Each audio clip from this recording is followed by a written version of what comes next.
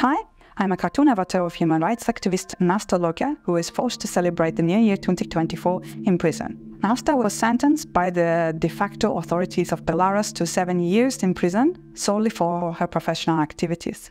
But the winter holidays are a time when everyone wants to dream and believe in miracles. Therefore, we dreamed about what we'd like to see in the field of human rights in 2024.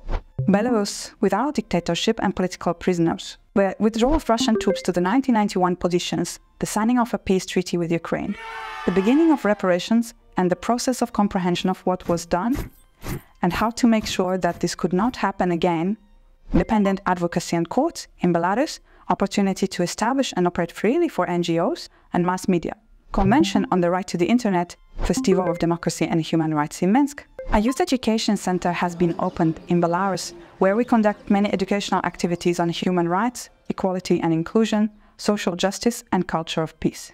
Belarus has specialized accommodation centers for foreign nationals and asylum seekers, which operate to high standards. Eric and Nasta are back together, and they get him a girl pet friend. Of course, this is only a small part of what we dream about and work on every day. Remember, a God cannot win on its own. There must be people who will be its messengers in action.